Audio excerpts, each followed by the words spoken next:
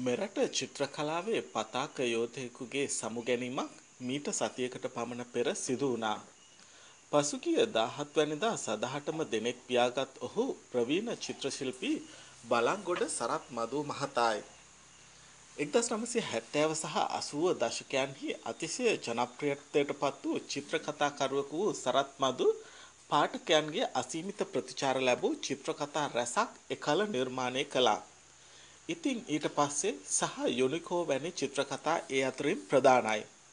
සතුට, සිත්තර, සත්සිරි, දසුන, හිතවත ඇතුළු චිත්‍රකතා පුවත්පත් රැසකටම සරත් මදු සිය දායකත්වය ලබා දුන්නා. 1949 මැයි 18 වනදා සරත් බැද්දගේ නමින් උපත ලැබූ ඔහු බලංගොඩ සරත් මදු යන සිය අන්වර්ථ නාමයෙන් රටම දන්නා හඳුනන චිත්‍ර ශිල්පියෙකු බවට පත් වූයේ Taman උපතින්ම ගෙන විශිෂ්ට ප්‍රතිභාව නිසාම බව අමුතුවෙන් කිය යුතු නැහැ. අයියා Tamanගේ ගෝලයන්ට දැඩි පුහුණුවක් ලබා දීපු චිත්‍රකලා ගුරුවරයෙක්. ඔහු මට මුලින්ම චිත්‍රකලාවට අනුබල දුන්නේ නැහැ. හැබැයි පස්සේ මගේ දක්ෂතා දැකලා දැඩි පුහුණුවක් යටතේ මට චිත්‍රකලාව හුරු කළා. මට චිත්‍රකලා ගුරුවරු දෙදෙනෙක් හිටියා. එක්කෙනෙක් බන්දුල හරිශ්චන්ද්‍ර මහත්තයා. අනිත් කෙනා මගේ අයියා.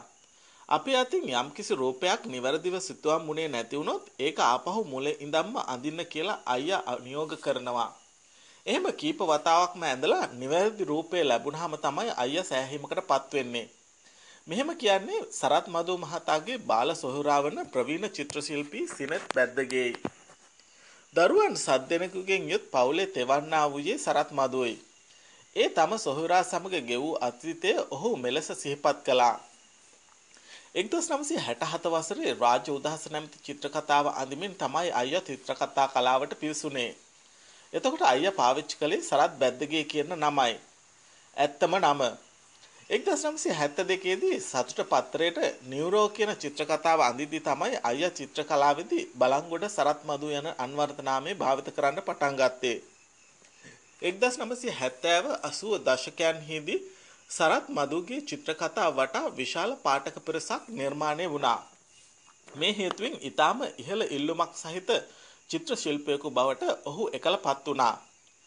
1980 දශකයේ මෙරට වැඩියෙන්ම ආදායමක් ලැබූ චිත්‍ර ශිල්පියා බලංගොඩ සරත් මදු බවට ප්‍රකට කාරණයක්. ඔහුගේ සොහොයුරා එම අතීතයේ සිහිපත් කළේ මේ විදිහටයි. හුඟක් ආයතන වලින් අයියා ඉවත් වුණේ වැටුප් ප්‍රශ්න නිසායි.